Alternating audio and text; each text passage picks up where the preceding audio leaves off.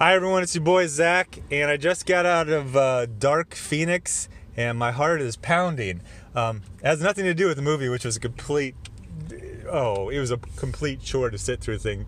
But I got 2 emails from my lawyers. I'm in a lawsuit with Mark Wade, and the first one was like very, very dense lawyer talk, which I completely misunderstood.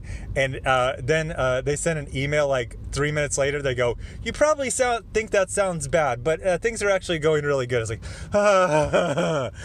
so I don't know. I guess I'll just do it right now. So actually, no, I'm sure Nick Riccadio will probably cover this in a video. I still got that adrenaline going, so I'll probably say something dumb or misinterpret something or something like that. So I just got out of Dark Phoenix. Wow, I'm so energized. Not by Dark Phoenix. And I gotta say, Dark Phoenix was so. Got a video tomorrow. Should be tomorrow. It's going to be kind of like a pretty big, interesting video. And it's about comic book pros who their entire focus, and they will do everything, even if it's the detriment to the companies they work with or the stores their books are sold in. Every single thing, the focus is, I want to be in the movies. I want to be in TV. And I just watched a movie made by people who all work in movies, and I feel like they just would rather just be like, I don't know, lawn care. I don't know, just fix things. I don't know, maybe I'm like a tour guide. Like it was the most anemic, bloodless, unhappy, just bored. A movie can be boring because it's not well made, but you would think, wouldn't it be cool to be an actor or be a stuntman or be a director? It's like, apparently it's not. Apparently it's just like, I don't know, working in a coal mine in the 1800s. It's just like this tedious, low-paying job that you're just trying to put potatoes on the table. Dark Phoenix, which is not titled X-Men Dark Phoenix, it's just titled Dark Phoenix, which I think is fine. Oh my gosh. Now, I was so bored, a couple things started happening. Number one, I kept spacing out. Not for entire scenes, and I got to do my due diligence. I used to watch Comic Book Girl 19 when she used to do movie reviews, and she did something one time where I just actually kind of lost respect for her. She's like, I took edibles, and then I got nauseous, and I went to the bathroom and vomited, and then I just kind of chilled on the couch, and then eventually I went back in to the movie. It's like, well, that's fine, but you kind of lost your right to review the movie after all of that happened. So when I say spaced out, I don't want to imply that I spaced out for entire scenes or even kind of, a significant part of any single scene. I'm talking about in like a fight scene, somebody would be getting thrown by someone else, and I would say, I don't remember them being grabbed by that person or that person being right up on them. But it's an X-Men movie. People can teleport, people can move super fast, so maybe one of those 2 things happen. So anyway, Dark Phoenix is, weirdly enough, the X movies repeating the Dark Phoenix story and actually doing it worse this time. Yes, I know. X3, The Last Stand, is supposedly the worst one, but I actually like it. Yeah, I know everyone's like, I can't take you seriously. I will explain why I like it. Hugh Jackman was in awesome shape. Famke Janssen is beautiful. People kind of looked cool, and I liked the action, and I actually thought, like the scenes like when Xavier was killed were done well. Yeah, I know there's dopey things in there, but that's what I liked. One of the things about this movie is, oh my gosh, it just proves how much Hugh Jackman carried like this entire franchise. What are they at, like 10 movies right now? Although the last one he was in was he in the last one at all? What was the one where they showed him at the Weapon X facility? It was the one where I remember where he's dressed like, in the Weapon X, like from Barry Windsor Smith. And at one point he's leaving the facility and he has to go run out into the snow, the forest. And they hold the shot like ridiculously long because, it's like, oh, it's Hugh Jackman. It's the only person that, actually has star power. So let's watch him like run out into the forest, but you can tell it's a set. It's not the best set in the world, and also the set only goes back like 50 feet, so he has to slow down his running as he gets farther back. So at the end, he's basically like pretending to run, but just kind of just shuffling. And I was like, oh, this is so awkward. So was that 2 movies back, or was that in the last one? I would have sworn he was in the last one, at least for a couple minutes, but maybe he wasn't. But the last one was the one with Apocalypse that was just awful. Like their version of Apocalypse was awful. I think there was a couple of good scenes. Olivia Munn looked fantastic as Psylocke, and then they did nothing with her. The kind of sad thing is supposedly Olivia Munn was offered the role. I'm blanking on the name. The girlfriend role from Deadpool. And she would have been in that franchise, but she's like, well, I want to be a hero, not just a girlfriend. And it's like, how did that work out for you? That subverted expectations. Yeah, so not really that good. Wait. Which thing am I saying is not that good? The last X-Men movie, scenes from the one before that, or maybe the last one? Okay, so get back onto Dark Phoenix. So they're telling Dark Phoenix, and they're doing the whole, it's like, we're going to tell it right this time. And oh my gosh, they did not. Oh, wow. So it's 1995. The Jean Grey and Cyclops, I think they're supposed to be like 28 or so.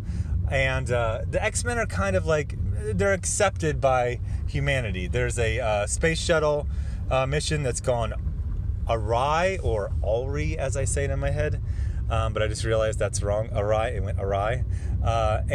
So they go up there. Now Jennifer Lawrence, who absolutely hates being in X-Men movies, she's been very, very open about that. Oh, I forgot. Spoilers. Don't go see it. Spoilers.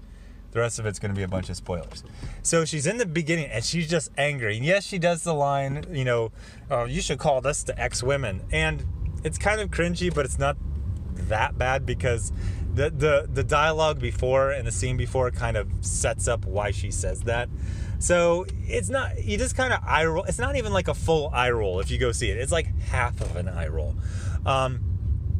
But she gets killed off pretty soon, like maybe like, I don't know, 20, 30 minutes into the movie. And actually the space shuttle rescue scene is done pretty well.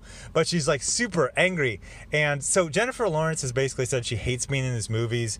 It was kind of her big break, but she signed some, contract when she was like 19. She has to do like infinite sequels, I think.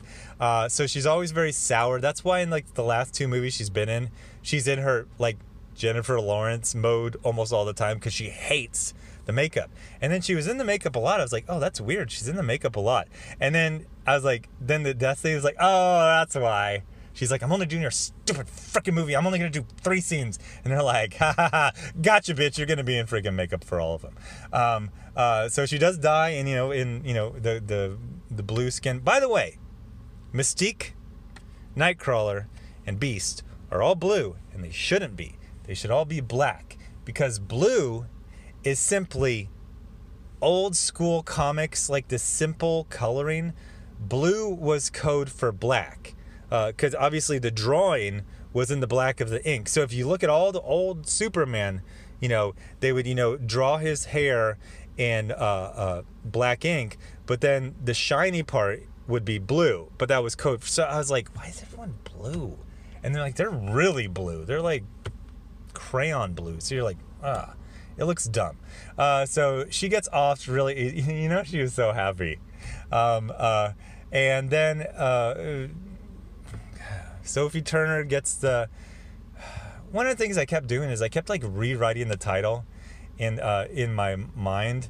And at first it was like, this is plainly good.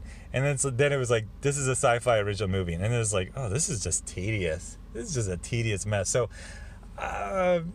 there's a bunch of shill media pieces saying this is just a freaking disaster, but I guess the audience rating is better. I think the audience rating is like 50%, which I don't know. I don't know why Red Letter Media said 50% is good. It's not good.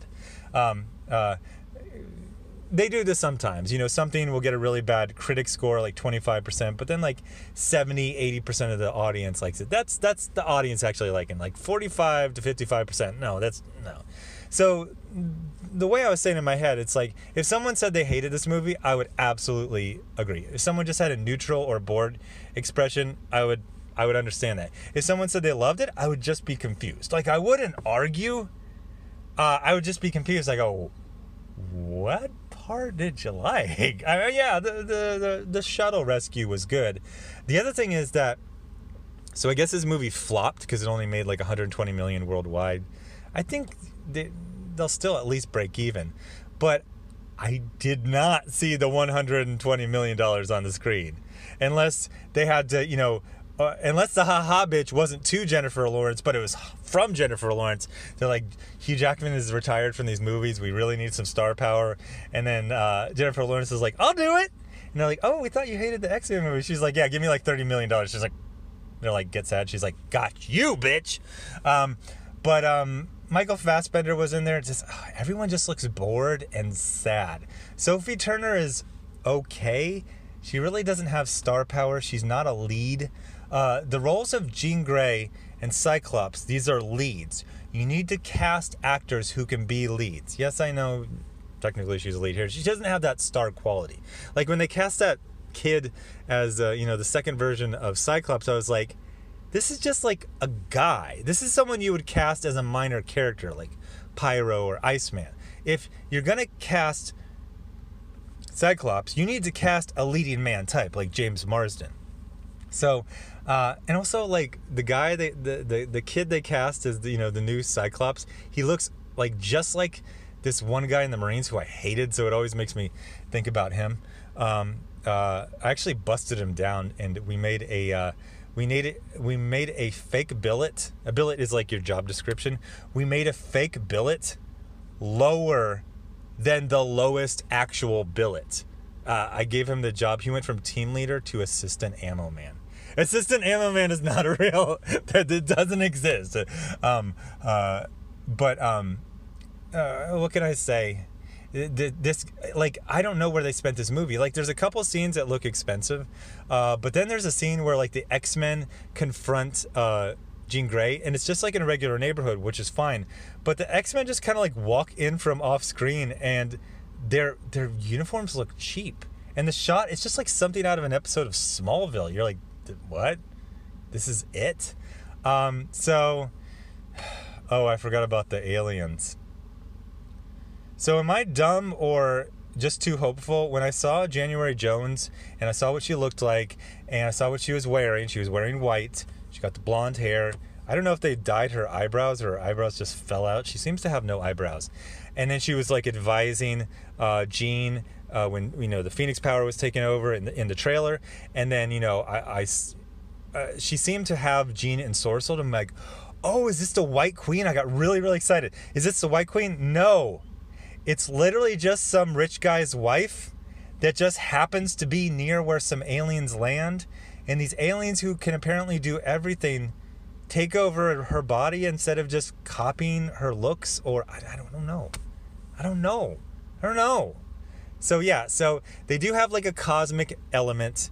They do have aliens, but like they're like sci-fi original TV show, like low budget TV show aliens. They're just people in regular clothes who seem to have not much powers until the end, when they're like so indestructible you could shoot them like freaking with 50 machine guns at the same time, and it just does nothing besides slightly slow them down. It did kind of remind me of like the Master of Vampires from that movie Vampires with James Wood, which I'm going to review on my other channel later tonight. But overall, just like, no, just boring. There's actually one part where, so the ending is just basically like, I want the power. Oh, no, you've got to fight her. Be strong. Believe in the power of love. And then, like, okay, I believe in the power of love. Ah, ha, ha. So at one point, it looks like it's going to happen in this kind of, like, pseudo-Hellfire Club. And then I was like, oh, I'm so excited. And then a bunch of just, like, regular 1990s soldiers with regular guns come in. And they like, get everyone around the neck with the collar that takes away their powers. And then everyone's on a train. And you're like, oh.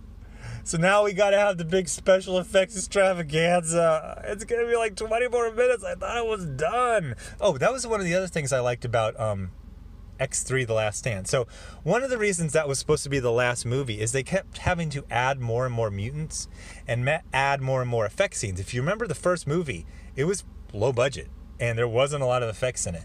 So they go, we can't afford these. Like they're so expensive now. So they go, okay, let's just wrap it up. And we'll just do like simple, like there was going to be a Magneto solo, movie that never happened. But that movie X3, because of, the budget and how many mutants there were and how many special effects, it was short, man. It's like 88 minutes. Like if you saw a day, you saw a matinee version, like the sun was almost in the same point in the sky when he came out. I actually really, really like short movies. I love short movies. Hour and a half is like fine for me. So I remember it was like, oh, it's just a bunch of special effects, and Hugh Jackman is like in the best shape he was ever in. Famke Janssen looked really hot, and oh, it's over. Okay, cool. All right, cool. I wouldn't call this movie trash. I would just call it what it is in the title, a tedious mess. Oh, so this is Simon Kinberg, who he's been, I actually thought his career was longer. I think I confused him with someone else. So I guess he first wrote on X2 and X3. He's done good movies. He's done like Mr. and Mrs. Smith. This is his first time directing. Oh my gosh. This guy is so bland, and he's written other things that with better directors that were better, even if they had some bad plot elements, which I'm guessing are probably the director. No, man, no. You need to go back behind the camera. Like you are so boring as a director. And when you got to be the director, so you got to do all your boring story ideas. Like no, I would not recommend seeing this movie in theaters. I don't even recommend seeing it like when it's on FX network in like 4.5 months. Like it was a chore. I was so happy. I went to one of those nicer theaters, Alamo Drafthouse. So like, everyone's like very, it's all about like good service. So someone like, as soon as the movie opens, someone opens it and they're kind of like smiling. And I came out, I wasn't like mad dogging her, but she just gave me this face like, yeah, we've gotten that face a lot. We have other movies. You can order food at your seat. It's kind of fun. But oh no, avoid this movie at all costs. Don't get it on Netflix or Amazon Prime Video. Don't get it on DVD. Just don't watch it ever. Oh my gosh. So anyway, thanks for watching. Subscribe. Make sure you still subscribe. Hit the bell for notifications. Thanks to everyone giving to the GoFundMe for the lawsuit. I'm guessing Nick Rekieta is probably going to cover the updates this week. As far they have this thing called PacerNet, so when you file your stuff, like it almost immediately goes onto PacerNet. So like any lawyer with a $30 a month subscription can like read it, and I think a couple days later it like anyone can read it. So I'm sure he'll be doing that. I'm gonna kind of be smart and not talk about things I don't really understand. Oh, so one of the things about this trial is now that we're getting into like things accelerating, it's really like lawyer stuff that even when they explain it to you, you just kind of go, I get it, I don't get it. And they just go, it's good. Things are going good. And I'm like, okay, I understand good. I know that word. I learned that in preschool. I know what good means. So anyway, thanks. And I'll have, I'm going to be driving. So this is my last video today. Oh, except for on the other channel. Thanks for watching. Bye.